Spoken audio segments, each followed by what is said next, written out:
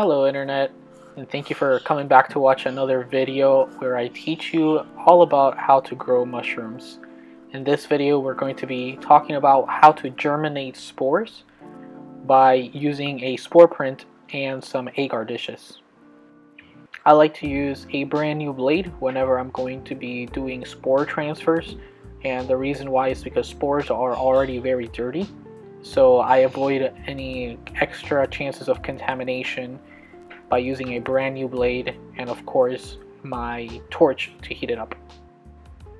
In this scenario I'm using a small rack to elevate the dishes so that I can have a more centered position from my flow hood to get the most sterile air. Now whenever I'm working with spores I try to be very careful about the order in which I do things. So as you'll see, I start by torching my blade. Again, it is until it's red hot, and then I'm going to cool it down while I pull out the spore print. I don't want the spore print to be exposed to the air for too much time because once again the spores are already pretty dirty, so I'm trying to preserve the integrity of the spore print for as long as I possibly can. The prints I'm working with here are not very big, so I'm going to only take the amount that I need. I don't want to take too much because I want to be able to use this in the future in case this specific plate doesn't take off. Now I scrape very gently. I don't want to make the spores fly everywhere because it's a very thin piece of foil. You can't really see too well what the spores look like once they're scraped onto the surface. Since spores are microscopic, there might be small clumps I'll be able to show when I pull it up a little bit closer. You can see kind of these small black dots. Those are little clumps of spores that I was able to scrape off of the actual aluminum print.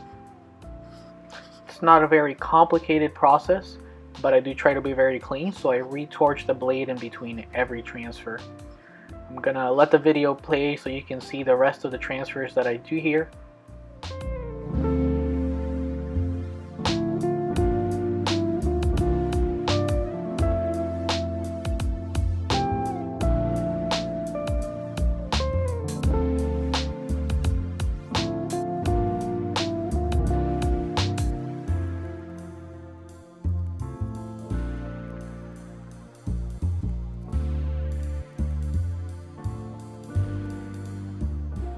And there you have it.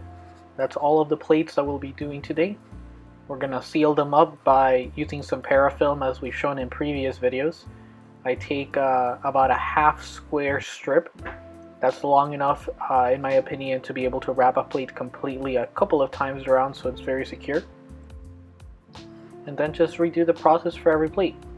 I try to not go too long until I seal the plates. That way no contamination can come in through the seams. But I work in front of my flow hood. I try to do it all in one go. I do want to mention I am not an expert in any means. I am only showing what I have learned and the process in which I do things. So if there are better methods in which you do some of these things, please leave it down in the comments. I'd love to learn new ways in which other mycologists do the processes that I've learned. But if you do have any questions, I do have my social media linked in my channel. Please give me a follow on Instagram or send any message if you have any inquiries about any of the processes that we just discussed. But I hope everybody has a wonderful day. Thank you again for joining me on another video on how to grow mushrooms, and have a good one.